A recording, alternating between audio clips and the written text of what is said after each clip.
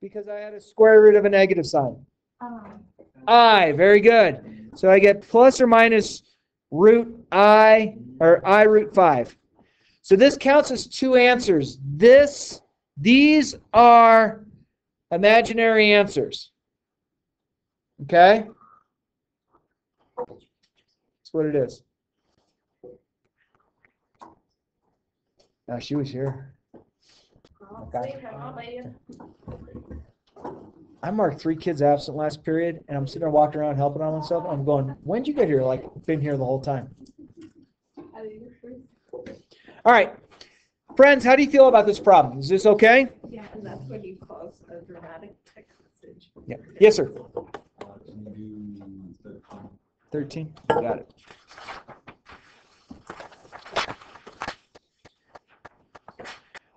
Thanks for asking about 13. And I understand why you would ask about it. You have a quantity squared equal to 0. Hey, friends, when I say quantity, I have something that's in parentheses that I'm squaring the whole thing. Root?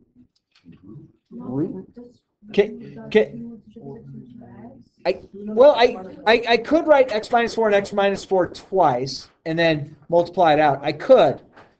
But, so think about this. Let me come off over to the side. If I had this, would you feel good about root there?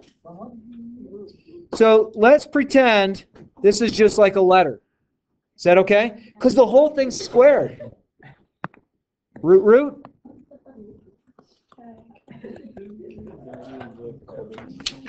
Plus or minus 0. Square root of 0 is 0, right? Add 4. Now, here's kind of a funny question. 4 plus 0 is what? 0. What? 4. 4 minus 0 is what? No. The answer is just 4. Like if I add nothing to 4, I still get 4. If I subtract nothing from 4, I still get 4. Right? So, I mean, that's a goofy answer. 4 plus or minus 0. Like if you put that as an answer, I'm so proud of you. But honestly, the answer is just 4. But I'm proud that you did that. What else did you see that I could help you with? 15. Okay. 15, I'm actually going to write right down here because it's going to be the same exact idea. I have a quantity. When I say quantity, that means it's something that is in parentheses. Agree? Do you feel I could go root right now? No. It is 49. I agree. But hang on. If I go root, don't forget the plus or minus, right? Does this side become 3x plus 1? What is the square root of 49? You got this? 7.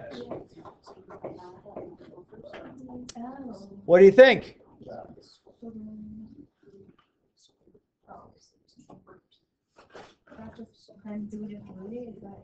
Well, so now we have 3x plus 1 equals a plus or minus 7. So ready? I'm going to go subtract 1 from both sides. Okay? So right now this is going to give me 3x. And then I have to realize I have negative 1 plus or minus root 7. Okay, hang on. If I go negative 1 plus 7, what do I get? 6.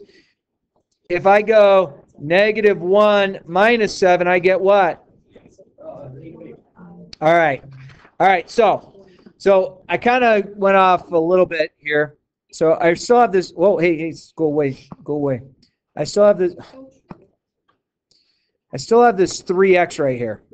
So right now, I know I kind of went out of order, but I get this and I get this. So that's just going to give me x equals 2. And this gives me this.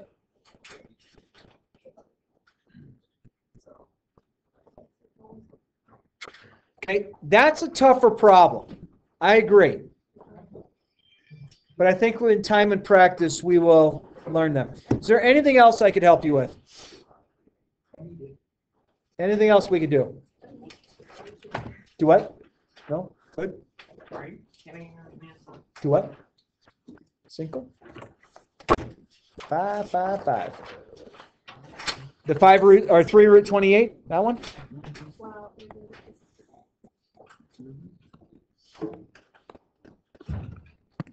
All right. Can I break 28 down to 4 times 7? And why would I choose 4 times 7 and not 2 times 14?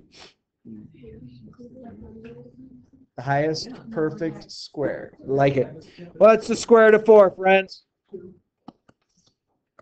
Multiply the outside. 6 root 7. Done. Anything else? Anything else? We're good? How much? 1? Root 27. I'm going to break this down to 9 times 3. Is that okay so far? Square root of 9 is 3, so I get 3 root 3. Done.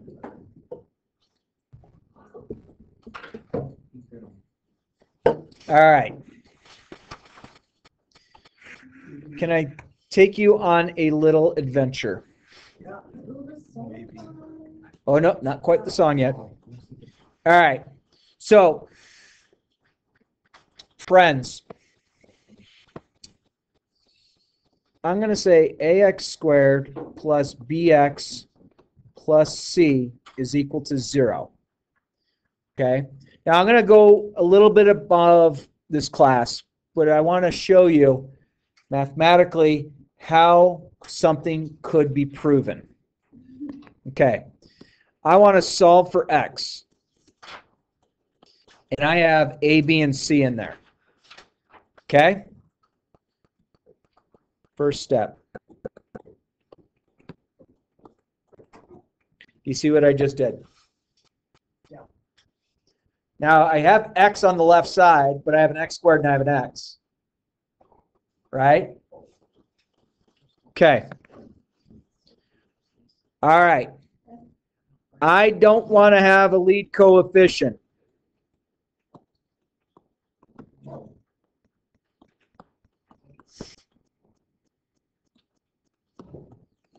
And you do not need to write this down, my friends. Okay? So, there's a process called completing the square you'll see later. Completing the square means I take half my middle term. If I take half of a fraction, I get b over 2a. And if I square b over 2a, I get b squared over 4a squared. So if I add that to this side as well, I get to there. Okay? I'm going to clean this up a smidge. I want to combine these fractions together. So I'm going to multiply by 4a. So this is going to give me b squared minus 4ac all over 4a squared. And if this is above you, it's okay. But if I go root, we don't forget the what? Plus the minus. So the top is going to stay as b squared minus 4ac. The bottom, what's the square root of 4? What's the square root of a squared? Now I said I want to get x by itself. So I'm going to subtract this.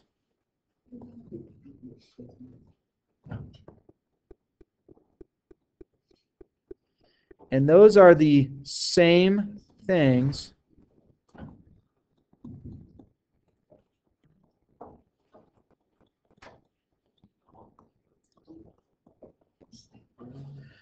So my friends, congratulations. You just watched a mathematical proof. Okay? So, x equals negative b plus or minus square root b squared minus 4ac all over 2a. All right. I have to turn this projector off. And you're going to hear a little song. And I apologize in advance for the little song. But it'll come off that speaker's over there. I head back here. See if I can do this right. Okay. So, friends, What I had done is I just took ax squared plus bx plus c equals 0, and I solved it to get x equals negative b plus or minus square root b squared minus 4ac all over 2a. There we go. Again, I apologize.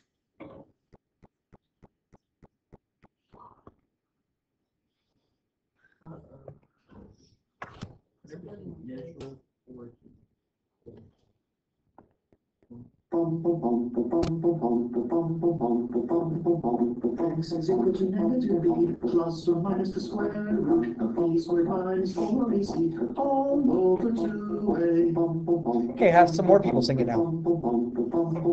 X is equal to negative b plus or minus the square root of b squared minus 4ac all over 2a. Maybe some more people sing it now.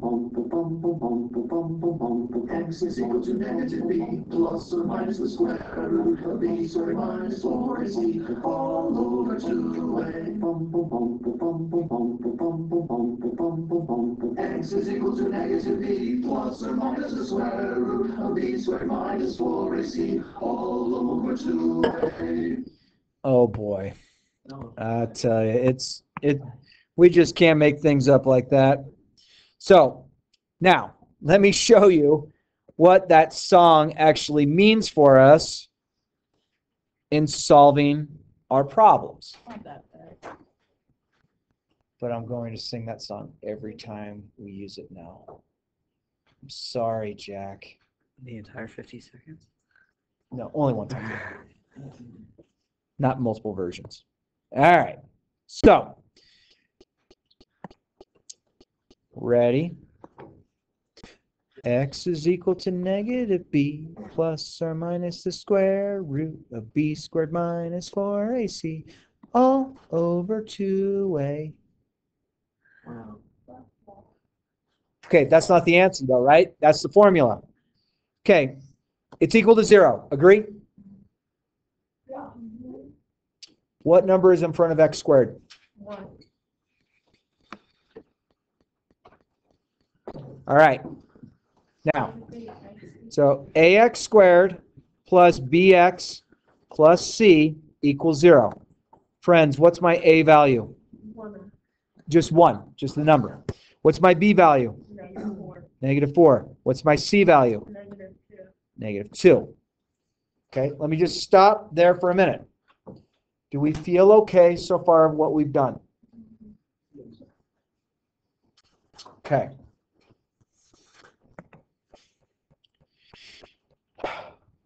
Stone, did you hear that song before? No? I had a different song in mind. I had this I'm expecting to hear your version. no, it's a different question Oh, okay. that I have for quadratics. All right. So, friends, I'm going to do something here. I hope this makes sense. All right. My b value, we're going to make yellow. So I'm going to plug b in here. I'm going to plug b in here. Is that okay so far? I'm going to make my a value green. Notice on our equation, a falls here, and it falls here. Then I'll make my c value blue. Falls right there. Okay? I have 3 different colors. Agree? Agree. All right. So let's see if we can make this work. Notice x is equal to negative b. What is my b value equal to? -4. Okay, now let me just pause there. If I have a negative, what do you know is going to happen to it? It'll be positive. Good. All right, now when you plug b squared in, anytime we're going to be multiplying here, I'm going to put things in parentheses. My a value is 1, my c value is -2, my a value is 1. Okay, now, friends, I put parentheses when it's being multiplied. When it's being added, we could probably, well, let's just say, actually, let's do that. Anytime I plug something in, I'm going to put it in parentheses. That way, we're not going to eliminate signs. Okay, friends, just look what we have written. Do you feel comfortable with what we have written on the board? Why things plugged into certain locations? We have A, B, and C. We have a location of A, B, and C in the quadratic formula. And so let's work it. What is -4? Positive 4. Plus or minus? Plus. Yeah, it's both. What is negative 4 squared? So negative 4 times negative 4. 16. 16. Thank you for having the sign right. Minus. Ooh. Okay. Negative 4 times 1 is? Negative 4. Negative 4. Negative 4 times negative 2 is? Positive 8. Agree? Yeah. So this sign changed. All over 2 times 1.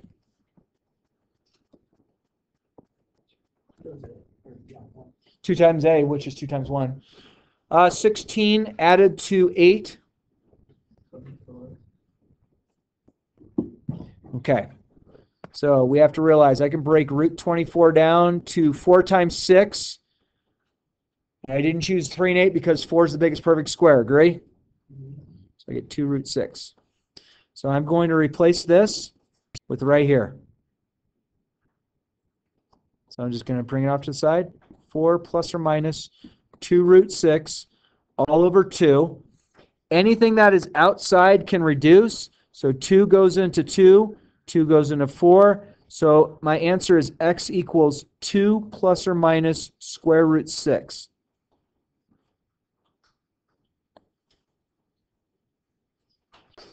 Okay.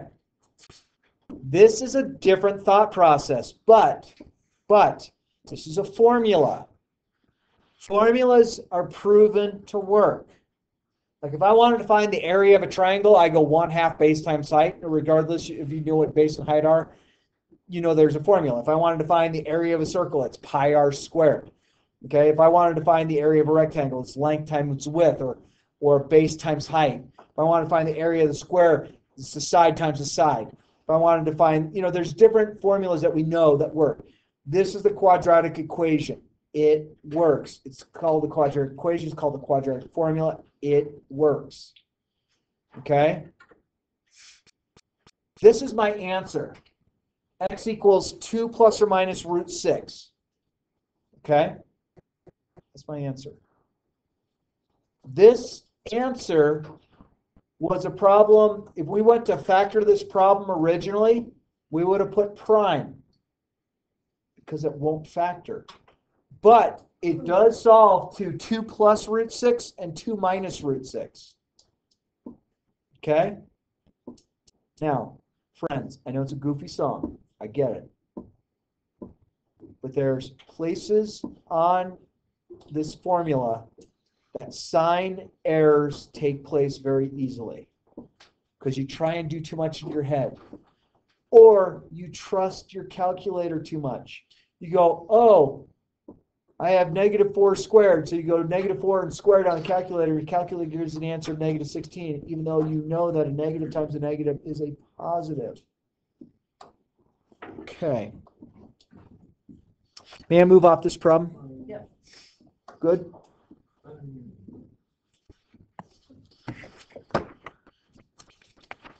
Backside. All right. Oops. All right. So will you just trust me that this would factor? If I were to factor this, I would get x squared plus 2x plus 3x plus 6. So I'd get factor in this. I'd get x and x plus 2 and plus 3, x plus 2, which then if I solve this, I get x plus 2 and x plus 3, and it's equal to 0.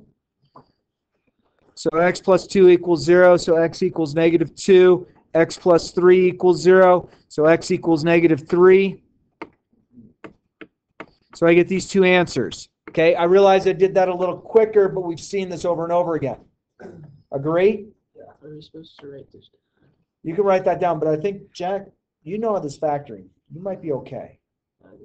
Cool? Now, if the quadratic formula works, that means if I used the quadratic formula for x squared plus 5x plus 6, that means that my answers should come out to be negative 2 and negative 3.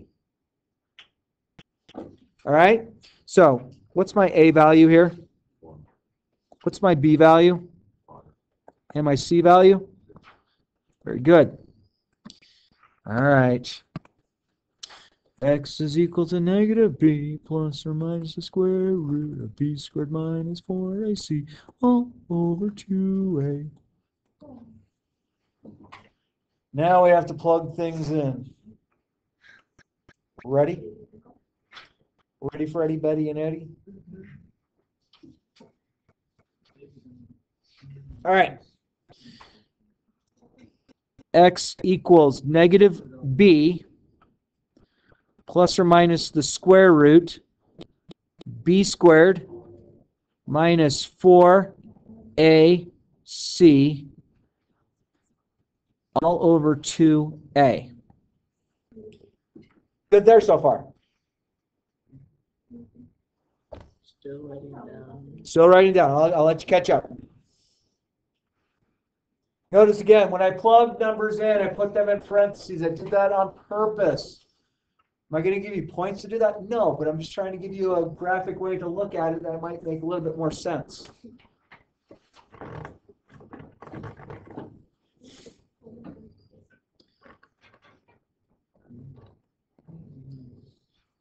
Negative 5. 5 squared is 25. Negative 4 times 1 is negative 4. Negative 4 times 6 is negative 24 over 2. X equals negative 5 plus or minus the square root of 1 over 2. Friends, what is the square root of 1? 1. Negative 5 plus 1. Something costs $5, you have a buck. How much you owe? 12. So negative 4 over 2. Negative 4 over 2 reduces to what? Negative 4 over 2 reduces to negative 2. My friends, was this one of the answers right here? Cool. Negative 5 plus 1 is negative 6. Negative 6 over 2 is what?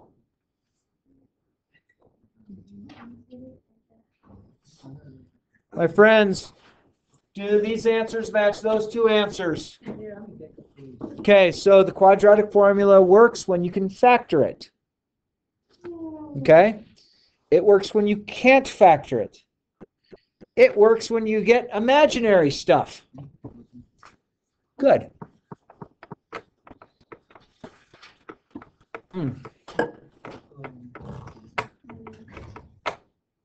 How do you feel so far?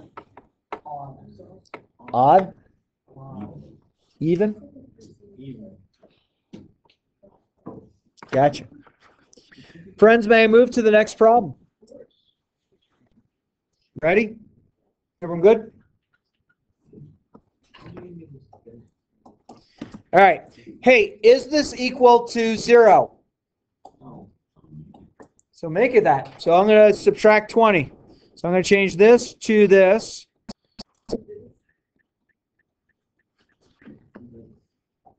Good. Now, something I can do here as well. I can divide everything by 2.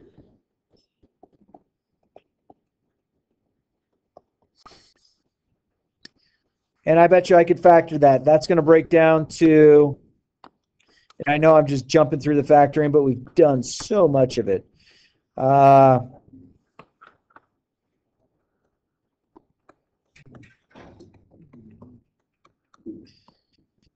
Okay, and I get x, and I get x minus 5, and I got a 2, I got an x minus 5, I get x minus 5, and an x plus 2. I'll set that equal to 0.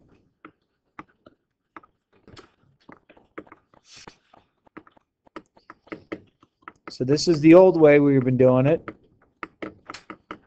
So there's my two answers.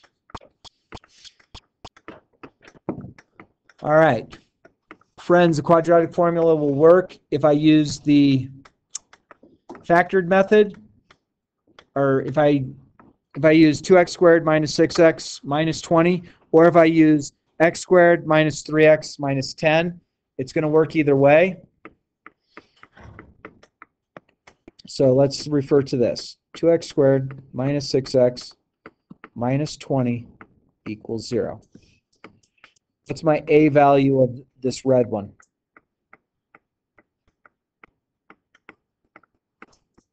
my A value of this red one?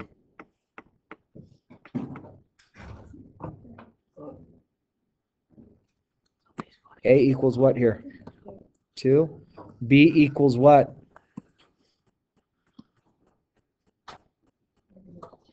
C equals what? Negative 20.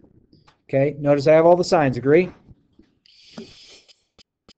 And we know that x is equal to negative b plus or minus the square root of b squared minus 4ac all over 2a. Okay, plug it in.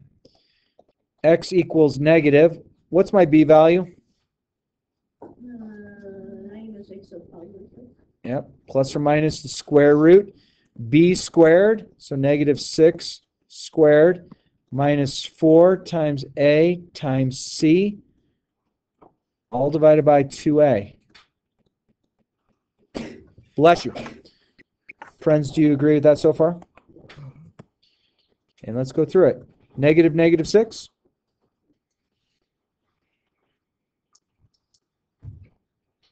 That's a 6, right? Negative 6 squared. Negative 6 squared. 36, thank you. All right, ooh. Negative 4 times 2, negative 8. Negative 8 times negative 20 is positive 160 over 4.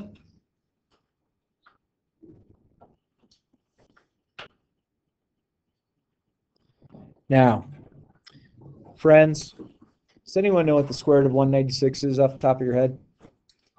Square root of 196? 14. 14. Good. Good. I was about 13. All right. Ready? 6 plus 14.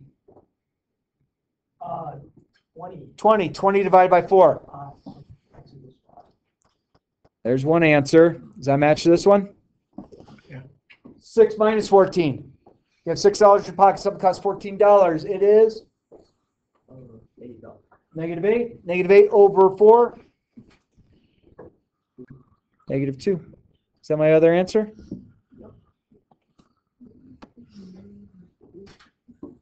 Boy, oh boy, oh boy. Sorry. Friends, is it showing that it's working? Yeah.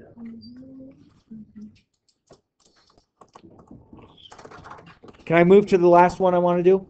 Yeah. Ready? All right. I will just tell you that this one won't factor. Okay? This one won't break down. This one we are writing prime. But if I go A equals 1, B equals 4, C equals negative 6, here comes one last time. X is equal to negative b plus or minus the square root of b squared minus 4ac all over 2a. X is equal to negative b, which is 4, plus or minus the square root. B squared, what's b? What's b? 4. Minus 4 times a is? 1. C is? Negative 6. Cool. All over 2 times 1. X is equal to negative 4 plus or minus. Ooh, 4 squared. 16. Negative 4 times 1. Negative 4. Negative 4 times negative 6. All over 2. X equals negative 4 plus or minus 16 plus 24. 40. 40 over 2. Now over here I'm going to break root 40 down. Root 40 breaks down to what times what? Good, say it. 4 and 10, right? Yeah. That's the biggest perfect square, so I get 2 root 5, or 2 root 10, excuse me.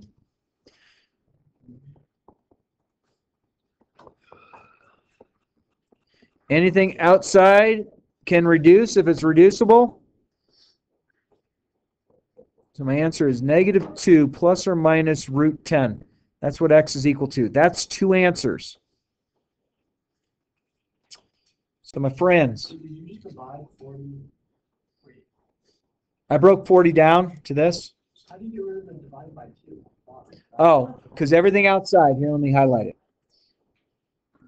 This was a -4, this was a +2, this was a +2. Reduce everything outside by a factor of 2. Oh, so just divide by 2?